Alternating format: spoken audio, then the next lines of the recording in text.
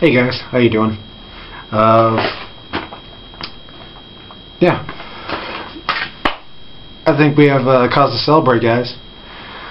I have been tobacco free for 6 days, and I'm pretty pumped about it.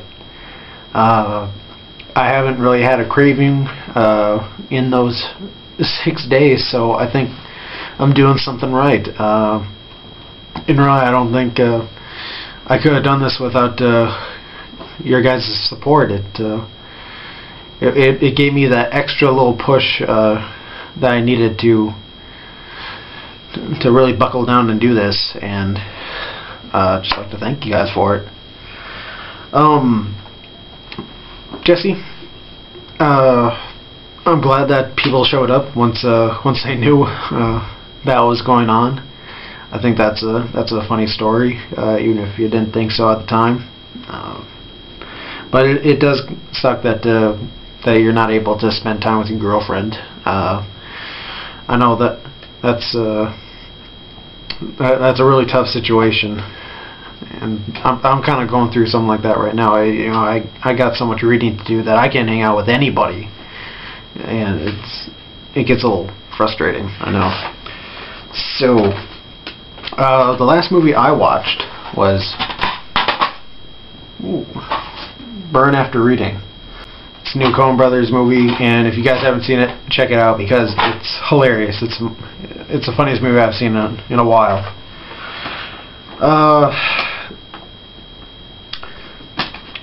Well, last time I was saying that there might be a girl joining Britlit that would complain all the time, and unfortunately she did join Britlit, and she has been complaining the entire time. We've only had one class period, with her in it, and she complained. And all we did was watch a video about British history starting in the mid-18th century. And she was in the back of the classroom. I usually sit in the front, and I could hear this girl sighing the entire time, like she's bored. And this was really interesting stuff. Like when they were going over like the life of Mary Wollstonecraft, I was on the edge of my seat the entire time. I was so interested. And then you have this guy on the back just shuffle. If you're gonna act like that, why did you join the class?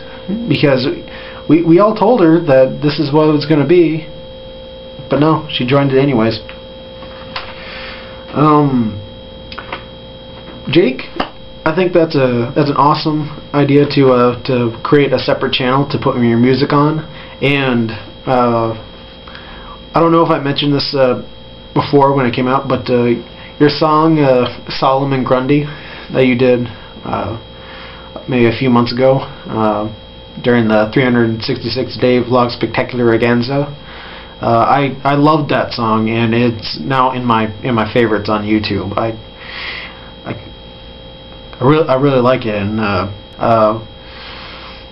but it's just the beat and the rhythm, and I guess I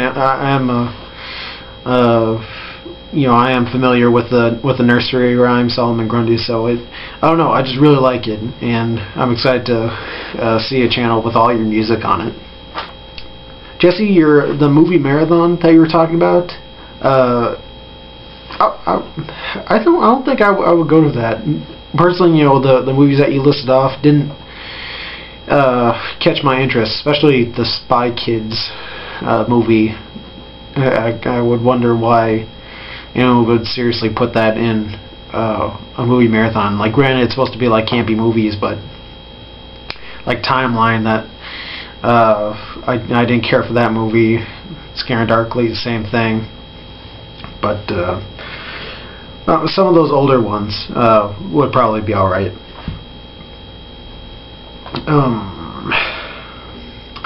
Now, my question for you guys is something that I kind of posed on my personal channel, but I'm going to ask it again here.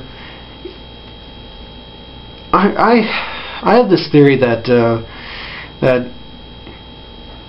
if the Heath Ledger Joker and Joker from, say, like Batman the Killing Joke would meet each other, I would think that they would be rather annoyed with one another, than that they wouldn't like each other. And I was wondering what you guys thought of that.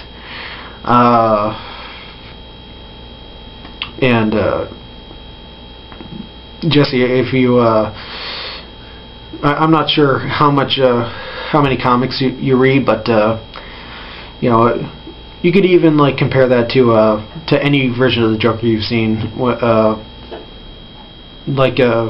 The Batman animated series Joker is a pretty, you know, you could compare that. So I'm just wondering, you know, would you think that they would be annoyed with one another, or do you think they would get along? And personally, I think they would hate each other and maybe try to kill one another. Just saying. I have more reading to do, so I will catch you guys later. Have a good weekend. Bye-bye.